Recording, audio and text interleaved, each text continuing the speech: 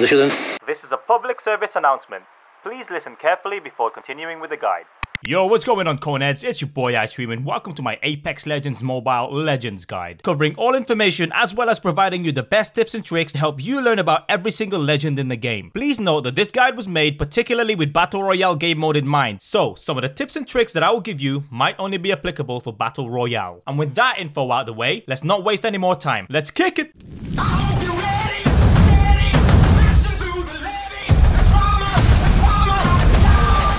Hey yo, before we get into the guide guys, make sure you check out iStream.com. This place will be your best one-stop shop for all things Apex Legends Mobile. Whether you're looking for guides, Apex Legends Mobile news, eSports news, montages to watch, this website has it all. So make sure you check that place out and brush up on all things Apex Legends Mobile. Everyone, meet Wattson, the best defensive character in Apex Legends Mobile, but also one of the most misunderstood and least picked characters in the game. But hey, that's what I'm here for. I'm here to help you understand how amazing Wattson actually is. Wattson's abilities are mainly geared towards defensive and supportive gameplays. Her main role is to protect the castle, and she does a very fine job with that. Wattson is best placed behind her teammates, keeping them alive and preventing the enemies from pushing forward. Look, there's no hiding behind the fact that Wattson is very underrated and least picked. But hopefully after this guide, you'll appreciate Wattson a little bit more, try her out, and have some fun because you actually understand what her abilities do. And with that in mind, let's talk about Wattson's abilities then. Spark of Genius, passive.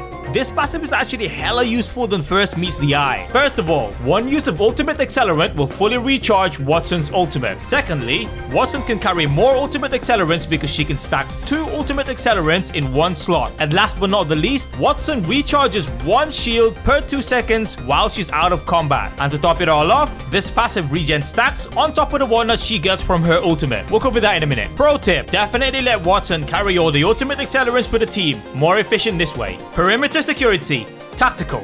In short, these are fence traps that you can set up to stop enemies from pushing past your defenses. Wattson can create electric fences by dropping these nodes on the floor and connecting them, which then in turn damage and slows enemies if they walk through it. Wattson can carry a maximum of 4 nodes at a time and gain 1 node for every 30 seconds. To connect and create an electric fence, each nodes cannot be more than 20 meters max apart. Each node can connect to 2 nodes max and has a 25 health per node. So a quick pro tip for you guys, with each node only having 25 HP each, they can be very easily destroyed. So when you're planting them inside a building, for example, try and have them as close as possible to the wall so the enemies cannot see them and shoot them easily. Once you put a node down, you can actually pick it back up and get a charge back. But take advantage of this when creating your network of electrified fences. Whenever an enemy walks through your fence, they will get a damage of 15 damage per tick, and they will also get slowed down for about 2 seconds. On top of this, whenever an enemy walks through your trap, you will get an indicator telling you which trap has been set off by an enemy crossing it. 2 things that you need to note that has nothing to do with your enemies. Whenever you're in node mode, you know, when you're planting the nodes down, Wattson will holster and put away her weapon, meaning you cannot use it at all. So be very careful when in node mode. And last but not the least, whenever Wattson or her teammates walk through a fence,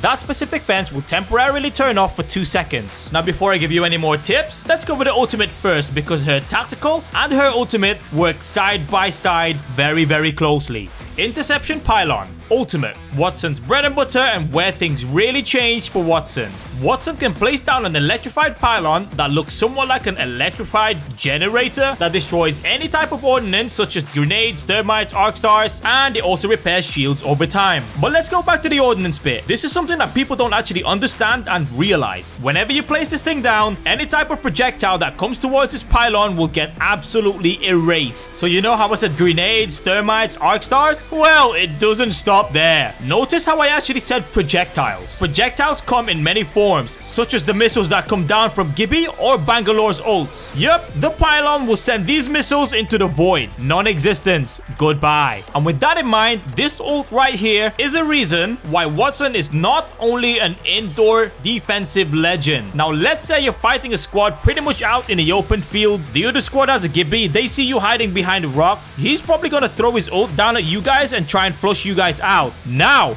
if you have a Wattson, you can drop this pylon and watch the missiles disappear as they come down to your head. Now, because this pylon lasts for 90 seconds, you can literally just sit back and relax and watch the missiles disappear. See this blue circle thing at the bottom? Right, so the pylon can heal 250 shields, which is shared across all players, and this blue circle thing is an indicator roughly telling you how much shield there is left the pylon can repair for. The pylon has 150 base HP, stays out for 3 minutes, and only disappears when destroyed or if the 3-minute timer runs out. One thing to note about the ordnance mechanics: the pylon will not protect you from ordnance that has already landed, meaning if a grenade's been thrown and you put your pylon ultimate down, it will not destroy that ordnance. The pylon recharges shields at a rate of 2 shields per second, but the pylon makes no friends, meaning the pylon can and will also recharge the shield of your enemies as well as destroy your own team's ordnance. But the enemy's probably not gonna get too close to your pylon anyway. With the amount of info that you've just learned from this guide, pretty sure you'll know what to do to keep them away.